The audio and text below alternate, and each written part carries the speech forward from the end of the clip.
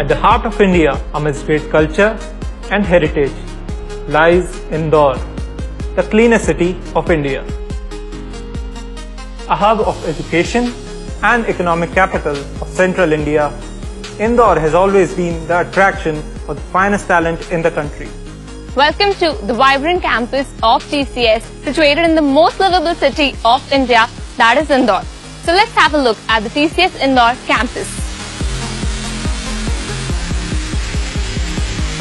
Sprawling across 100 acres of land, the world-class facility is inspired by the flow of Narmada, and it is divided into three parts. The upper block represents the origin of Narmada, that is the Amarkantak Hills. And as the Narmada flows across the rift valleys, we have a similar structure of slanted middle block which depicts the Beda Ghat, the Marble Mountains.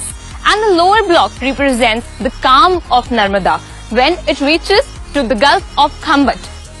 The facility has a fully functional, state-of-the-art, multi-purpose hall, information resource center, gymnasium, two cafeterias, and an amphitheater. Indore is a perfect place to live, with great work-life balance, perfect connectivity, short commute to work, and low cost of living. But what I like most about Indore is it's an absolute paradise for a foodie.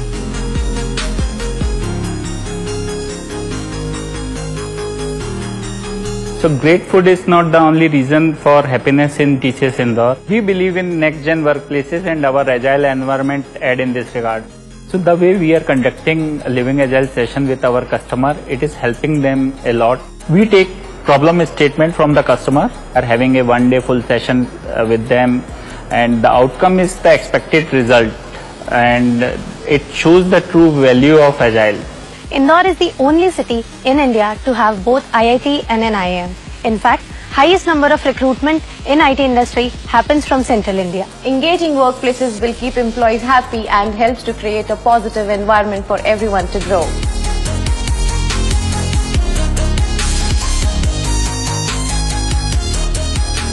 That's the dream, right?